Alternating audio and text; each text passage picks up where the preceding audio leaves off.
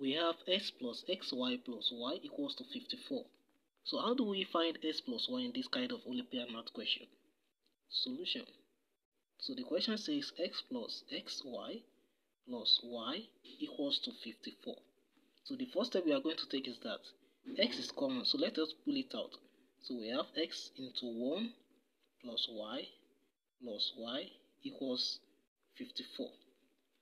So now, the next step we are going to take, we are going to add 1 to both sides of this equation. So we have x into 1 plus y plus 1 plus y equals 1 plus 54. So this implies x into 1 plus y plus, let us put this guy in bracket. So we have 1 plus y equals 1 plus 54, that is 55. You will observe that 1 plus y is common. So let us factor it out. So we have 1 plus y into x plus 1 equals 55. Because 1 plus y times x, so we get this guy back. 1 plus y times 1, so we get this back. So we know 55 can be written as 5 times 11.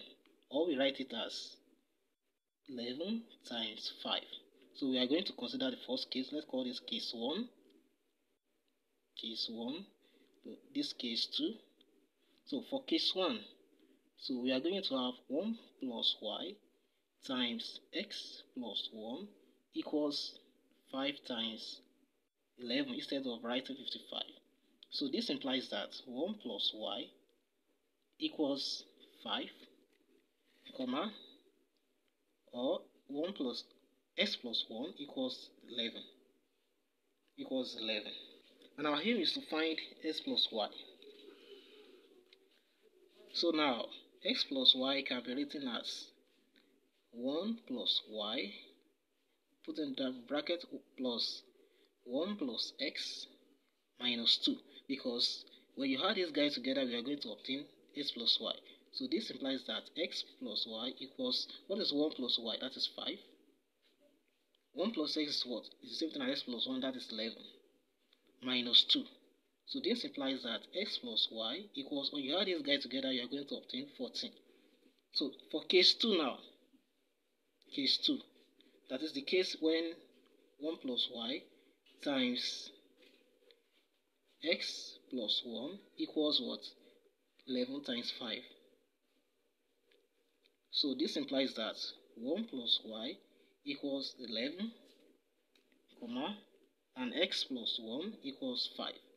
So now, how do we derive x plus y? So we have x plus y to be equals 1 plus y plus 1 plus x minus 2. Because when you add this guy together, that is 1 plus y plus 1 plus x minus 2, you are going to get x plus y back. So this implies that x plus y equals, what is 1 plus y? That's 11. Plus 1 plus x, that's 5, minus 2. So when you add this guy together, 11 plus 5 minus 2, that is 14.